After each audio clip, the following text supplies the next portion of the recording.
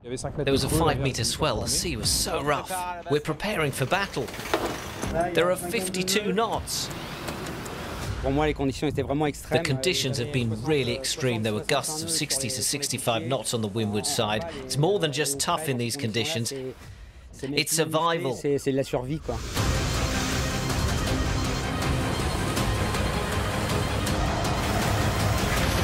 The further behind you were, the harder you were hit. That's what's crazy.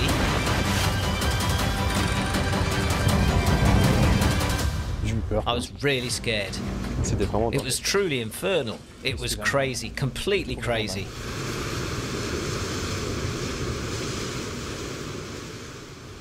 In 2020, due to the COVID pandemic, the Vendee Globe finished behind closed doors, without the usual excitement that accompanies the traditional return up the canal into Les Sables d'Olonne.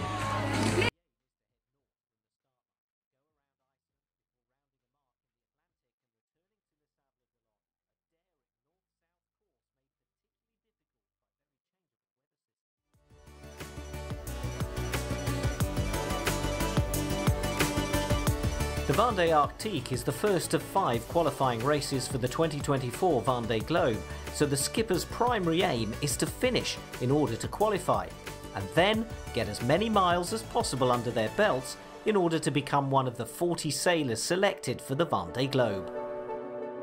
For me, it's first and foremost a qualifying race because it's a step towards the Vendee Globe, and then it's a work race.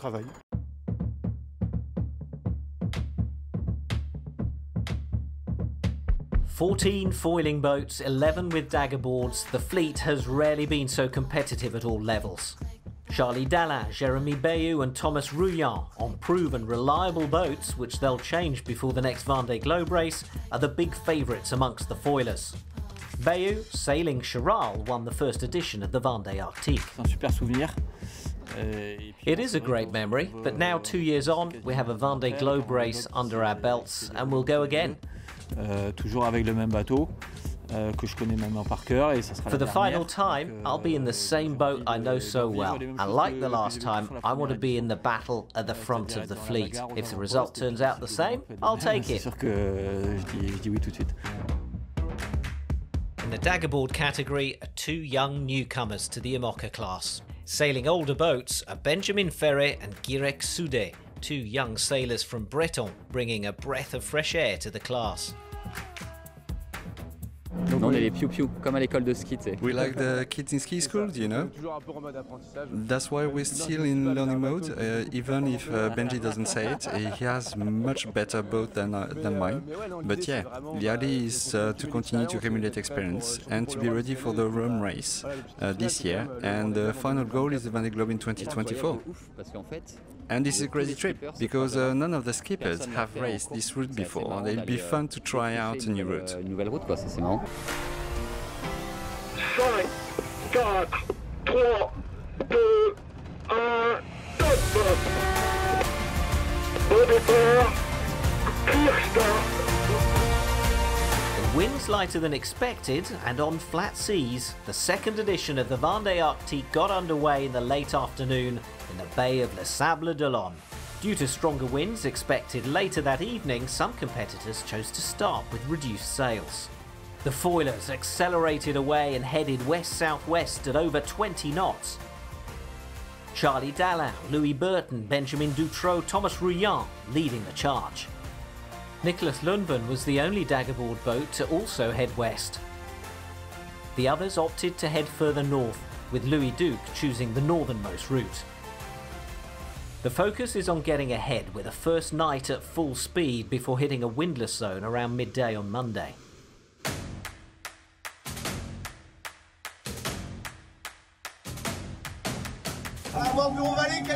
On board Bureau Valley, a few minutes after the start, it's flying, it's whistling, and that's what we call a tough start.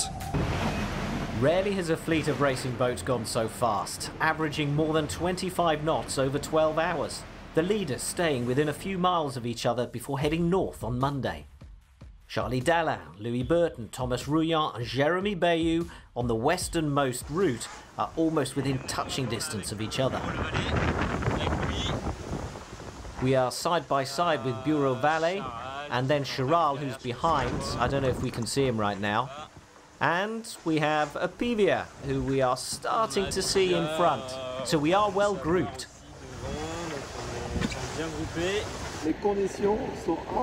The conditions are a bit calmer than last night, that's for sure. It was really fast at the start of the Vendee Arctique. The boat was extremely fast last night. I'd like to see the best average speed over an hour. It must be quite good.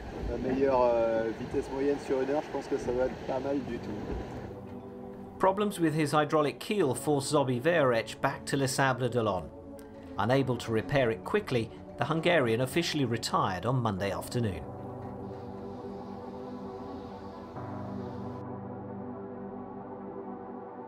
Entry into the windless high-pressure zone saw the gaps in the fleet disappear over Monday and Tuesday.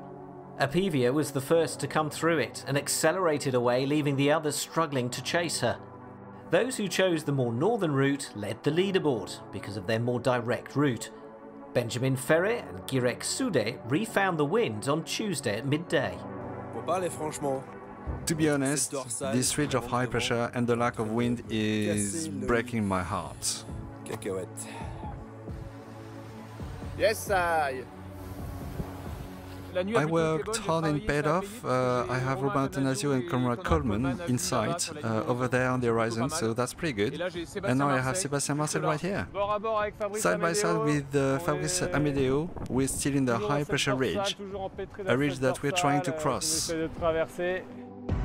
After so much effort watching the wind and adapting their sail plans in the high pressure zone, the sailors had a dozen or so hours to attack at speed before facing another front expected in the early hours of Wednesday. The fleet turned further north and began to spread, creating an unlikely scenario in which the older daggerboard boats were leading thanks to a more direct route. A second windless zone in the Irish Sea was to prove too much for some competitors. Already exhausted by the first few hours of hard racing, the fleet began to drift apart, with some stuck for hours. The three daggerboard boats of Louis Duc, Antoine Cornic and Dennis van Weenberg gave up trying to cross the high pressure zone, instead choosing to follow a narrow corridor along the Irish coast, which involved continuous jibing. For those who stayed west, it proved a disaster. At moments like these, when it's grey, it's raining, there's no wind, you feel like you're making the wrong choice. Well, we didn't make much progress today. It's a disaster, becalmed all day. Once again, Charlie Dalin took advantage and was the first to pick up speed at the end of the day. Leading since heading west, he was able to position himself perfectly to pass the two weather fronts and benefit from the establishing winds. The move increased his advantage and put him top of the leaderboard, effectively KOing his two closest rivals who just couldn't keep up. By Wednesday, they were resigned to their fate. The situation is not simple. It's changing in front of us, so I think it will lead to big gaps in the fleet. I certainly did not want to find myself in this situation. Only Apivia's ahead, and the more you're in front, the easier it's to get away. So he's going to build a lot of distance.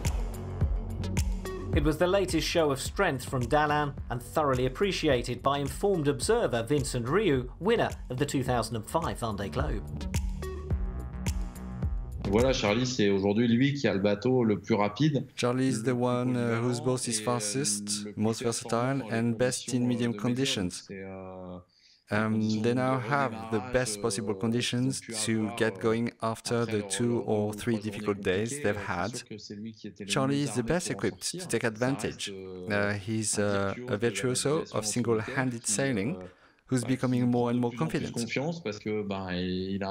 His boat's fast, he rarely makes navigational mistakes, so I think he's the complete package, the man and the machine. It's the harmony between him and his boat, and that doesn't leave much room for the others. It's the result of a lot of work he has done with his team. Voilà, c'est le résultat d'un groupe and you can only be happy for him. Qu'il a fait avec ses équipes, et puis on peut que s'en réjouir. Meanwhile, on land, trouble was brewing for the race directors. a worrying weather pattern was developing that would make the approach to Iceland far more complicated than expected. A large low-pressure system from the west was deepening by the hour and moving towards Iceland, threatening to cut off the fleet's route. On board the 24 boats, the sailors were also getting anxious. This is the weather situation as we approach Iceland. It means we'll have to focus on being good sailors and put the race aside until the depression passes over. So it'll be interesting to see what the committee do. It's a tough decision because Charlie is so far ahead. How do you now create a course that doesn't favour some and penalise others? The answer is I don't think you can. However, they need to be pragmatic because none of us want to break our boats, and 50 knots is not a place that you ever want to be. La direction de course ce matin. This morning, race management decided not to take the sailors around Iceland, but instead to use this gate as a turning point to head out to the Atlantic waypoint. Directement le waypoint Atlantique. Unfortunately, we are not going around Iceland anymore, and I'll show you why. This isn't fun, especially this part where it's 40 knots and even 45 to 50 knots, and the rest is pretty bad too. It's just a big red patch that fills the screen, and when it's like that, you think, okay, where do I go to stay safe? On Thursday, the fleet continued its climb towards Iceland. At last, Dalland's challengers had found some speed. Bayou and Rouillan finally got past the daggerboard boats. Ce matin, qui on voit? This morning, who do we see? Hello, Thomas Rouillan. The bulk of the fleet was now far behind, with a strengthening following wind. Whilst boat speed increased, temperatures were dropping. Don't want to make you seasick, but look, the speed is on the top right of the screen. 20 knots. It's crazy. You feel like you're on a windsurf, except it's actually an 18-metre sailboat. Then, at around 10 p.m, there was drama. With the forecast getting even worse, the race directors decided to suspend the race at the gate off Iceland. Their hope to restart it once the depression had passed. So we'll have to stand by and wait for the decisions of the race management. After 4 days at sea, in broad daylight, at 2 a.m. on Friday morning, Charlie Dalland reached the gate off Iceland. Yes, first on the neutralization line. We'll have to see what develops, but at least this part is done. Jeremy Bayou, who found some extra speed on his approach to Iceland, crossed the line 3 hours and 43 minutes behind Apivia. Then it was Thomas Rouillan's turn to cross the virtual line 7 hours behind Dalland. All three were told by race management to take shelter in a fjord on the east coast and wait for a new decision. Dalland and Rouillan took refuge at anchor before the worst of the storm arrived. Bayou opted to stay offshore, but away from the Icelandic coast. The low-pressure system swept across the Icelandic Sea, hitting the back of the fleet hard. The heavy seas pounded the sailors and forced them into damage limitation. Manu Cousin, who'd taken shelter near Ireland, was forced to abandon the race and head back to Les Sables d'Olonne.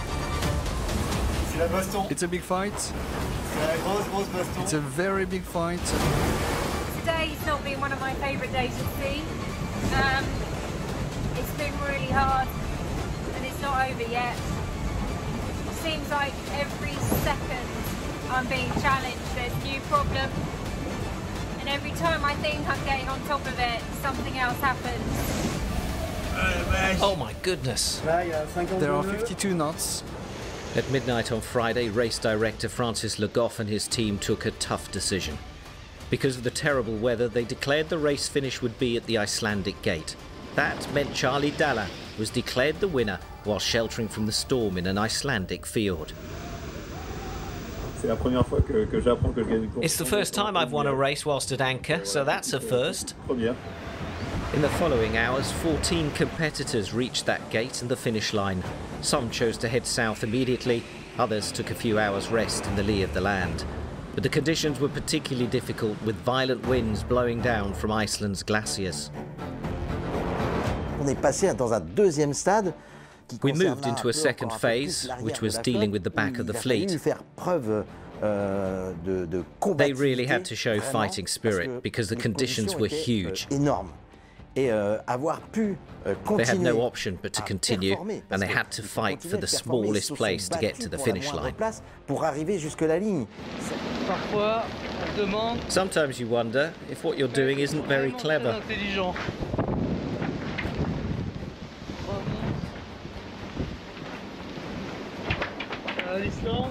Well, this is Iceland, my friend, and you're fighting upwind in 35 knots to get to that finish line. Ligne d'arrivée. I've done some hard things in my life, but this is a crazy thing. C'est un truc de fou. C'est beau, hein? It's beautiful. Mais quel calvaire! But what an ordeal. Quel calvaire! The final ascent to the finish proved incredibly exhausting, as we saw in Roman Athanasio's raw emotion after 48 hours of brutal conditions. Shit, I thought I would never pass this bloody line with this exploding mainsail. The sea is rotten. The boat was banging, almost sounding like breaking glass. If that happens, the boat is destroyed. Thank God it's over. Ah putain, c'est fini quoi, enfin. For Arnaud Boissier, Isabelle Joschke and Dennis van Weeberg, it was too much. After 2 hellish days, deprived of their headsails and suffering serious damage, they decided to abandon the race.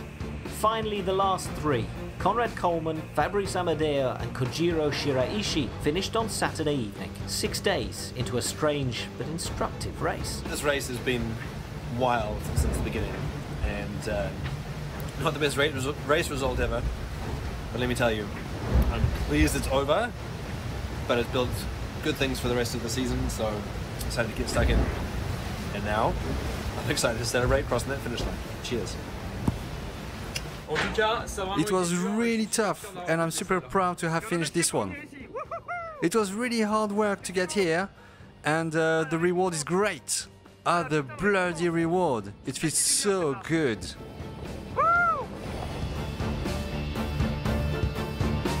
The return trip to Les Sables d'Olonne was a calmer affair, and the skippers entered the canal of Portolona on Thursday the 23rd of June. They were finally able to share their feelings, and for Charlie Dallain, it was a chance to savour his victory. There was the virtual line crossing, and then they announced my win, so it didn't really sink in. But it's starting to now. Je retiens toute cette course. I'll remember everything about this race. It was tough. Tough because you never know what you're facing from one day to the next. Race length doesn't really matter because the weather conditions are so tricky in this part of the world that you never know if it's going to be windy or not, or if you're going to risk your life. That's what I find hardest. Si on met notre vie en péril ou pas. Et c'est ce que je trouve dur en fait. I think there were more ripped sails and damage in this race than in the last Vendee Globe. It was so tough up there.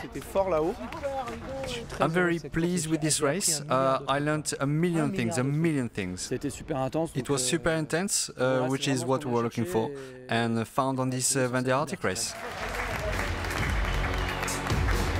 Despite the shortening of this second edition of the Vendee Arctique, it'll be remembered as a race that kept its promises, dedication and adventure in unfamiliar seas.